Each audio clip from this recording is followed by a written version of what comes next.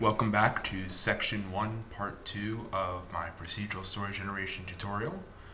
In this tutorial we will be starting on our basic framework for needs-based AI. I will discuss advertisements, false advertisements, pure advertisements, ownership later on, maybe, and then basic understanding of how these are actually weighed.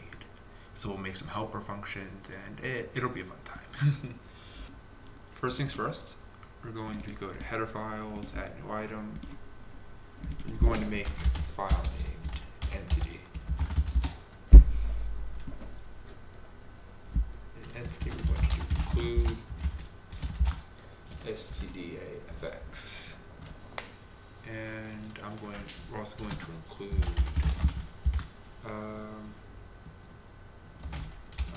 string. We're going to include memory. We're going to include algorithm.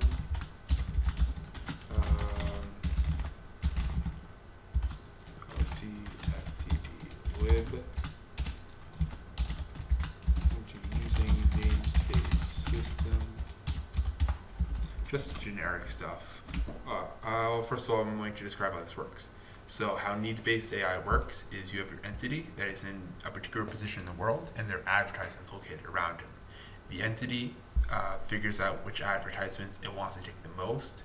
It doesn't know whether the advertisement is pure, meaning it gives the full value that it's advertising. So it says it gives you 50 wealth, it will give you 50 wealth, or if it's a false advertisement, so it says it will give you 50 wealth, it actually gives you 40. The entity has no idea if it's pure or false. But these advertisements are located everywhere. You can have hypothetically infinite. You really, in a small environment, you shouldn't have more than a few hundred. I don't see many cases, unless you're doing open worlds, where you want more than a few hundred. The advertisements have both positive and negative effects to the entity. So if the entity takes an advertisement called work, and work adds a negative stress aspect, but it also adds a positive work ethic aspect, that gets executed, and both of those can be determined falsely or purely. I don't know if it's actually referred to false and pure advertisements. That's just something that I refer to it as. Other people may refer to it as something different. But let's create a cost structure. Now, a cost structure is exactly what I described. It's the structure containing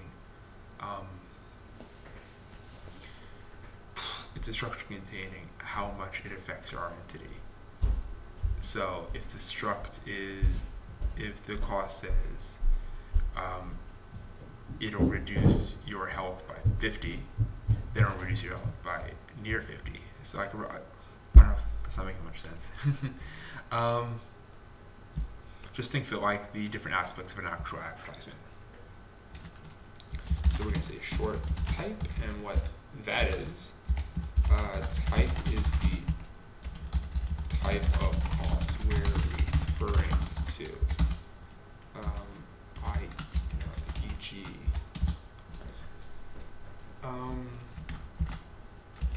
Wealth, health, stress, etc. And now we have our return value, and this is how much of the return value is advertised to the entity. Now, initially we will not be making it so that the entity knows the difference between pure and false advertising. It won't be able to differentiate between them, but it can sort of assume, like always assume the worst case scenario, always assume that it's false advertising. That way it can figure out, okay, this is how much time it'll take me to complete this task. Would it really make sense that this is actually being advertised at this value? It's actually really not that hard to implement. It's really only 2 or 3 lines, but it's a little hard to understand, I imagine, from an abstract point, unless you just dive into the code, which is why we're doing this. So we're just going to make a constructor, short t, R, we're going to say this type equals T, this return equals R. Oh, oops. Oh, stupid. Okay, let's move that. It won't make a difference, but I don't think it makes a difference. No, whatever. Now another thing that we need to define is we need to specify what these different types are.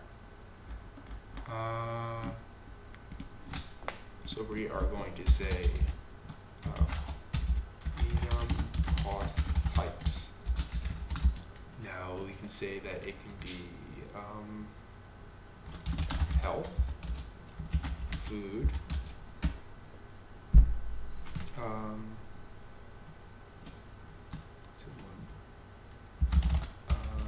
say dollars, and I guess we could also say social acceptance. That was something we'll do in section 2. So we aren't using this right now. Do not get confused. Okay. Now let's create a advertisement structure. Advertisement. I probably spelled that wrong. Yes, I did. Okay, so we're gonna need SCD there. Just to save a little bit of time. Name space SCD. Okay, there we go. Vector. And we have a vector of costs, and we're going to say these are negative costs. Do bad things to our entity.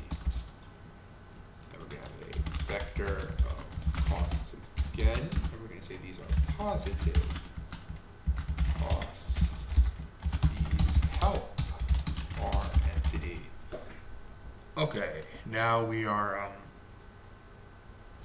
going to. That's not really required. We're going to give these a name for just simplicity purposes. Helps the programmer differentiate between advertisements. Those they're very, very useful. Oh, also we're going to do define we are currently debugging AI. No. Just make it easier. DBAI.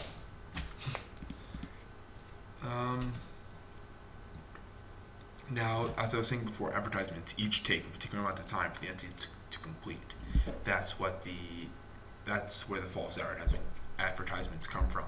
So if it takes you 5 days to make a sandwich and you manage to starve in those 5 days, the advertisement has more of a negative effect. It's a false advertisement than it promises. So now we're going to have a short completion time. Int wage value. What the weight value is let's say the higher your health, the faster you complete this task.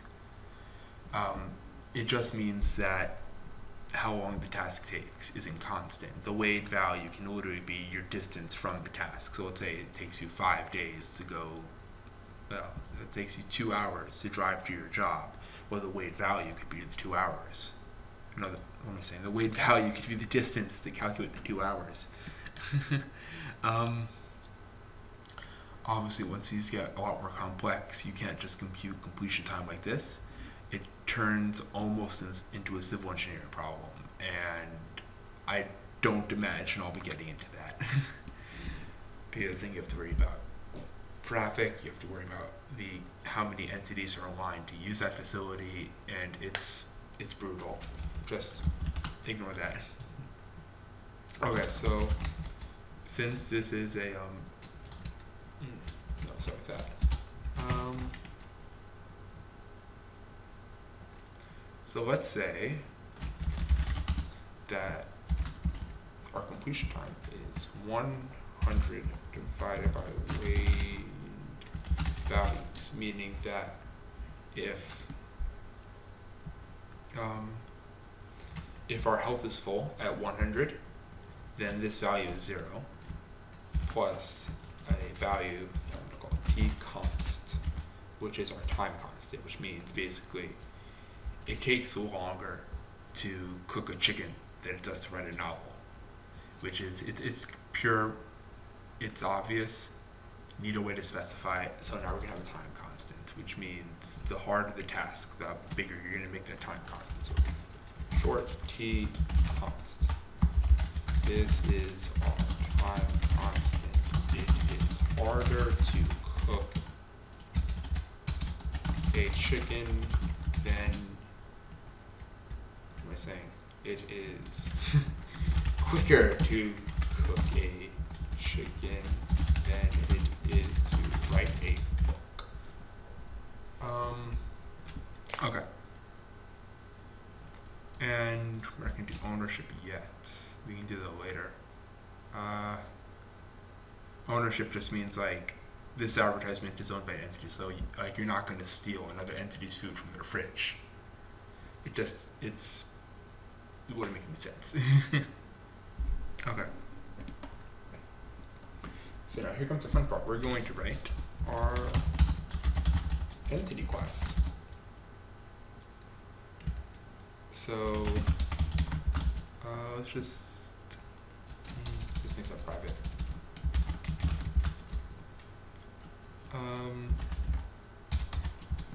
So we're going to name bool death. Are we still alive? Sure. No. Don't need that. Okay, let's do short health. Hunger. Are we? What are our current health and hunger values? Okay.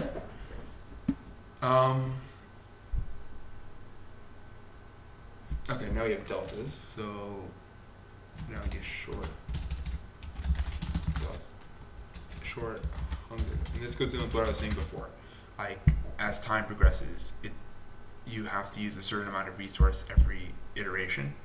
Otherwise, it just gets stagnant. Like, if no one loses health or food by waiting a day or an hour or a minute, it gets boring. So we're gonna have hunger delta, short health, health delta, and then wealth delta. Decay over time. And we're gonna do int wealth. Just be a short, I don't imagine would store all of the information we need for wealth. Yeah, from my personal experience, wealth gets well above the limits of short very, very often. Wealth can climb to like 10,000, depending on what you put as the input variables. I seem to usually get wealth around 10,000 using this method, which means that you just have to crank up the prices. Obviously, in our final system, that's automated. In this system, it's constant unless you want to spend the week that it took us to make a quantitative analysis. Do we use Monte Carlo? I think we use Monte Carlo. Huh. I don't remember what we use. I think we use Monte Carlo or like simple regression lines. One of the two. But like, it takes a while to implement. Not worth our time here, so we're just going to make an int.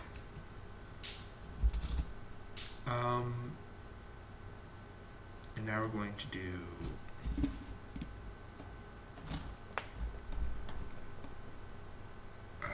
let me find which one it is.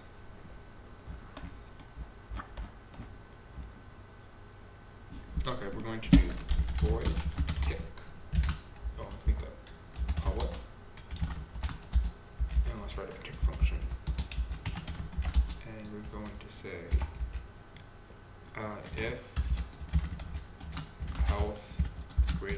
100.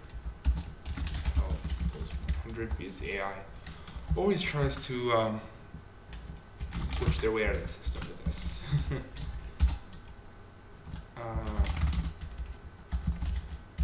think it's just a bug. I've been too lazy to fix. Okay, now we're going to apply our deltas. Delta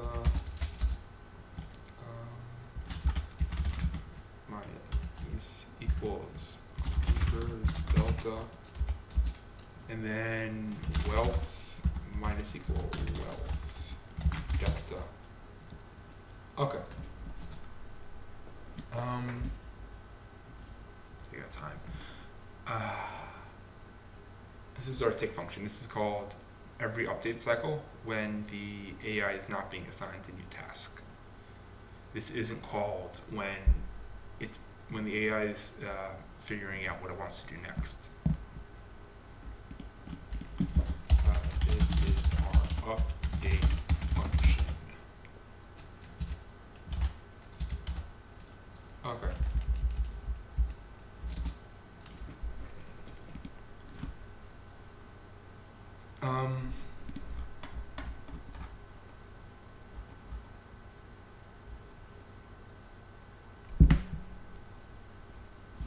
Oh, let's make an instructor.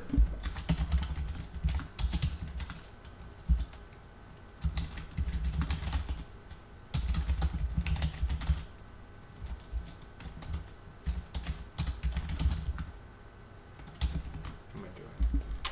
Emmet's brain, we think, equals hunger equals 12 equals 100. 100 delta equals health delta equals health delta equals 1. Obviously you can play around with these. For simplicity purposes we will not. At the moment, of course. Okay.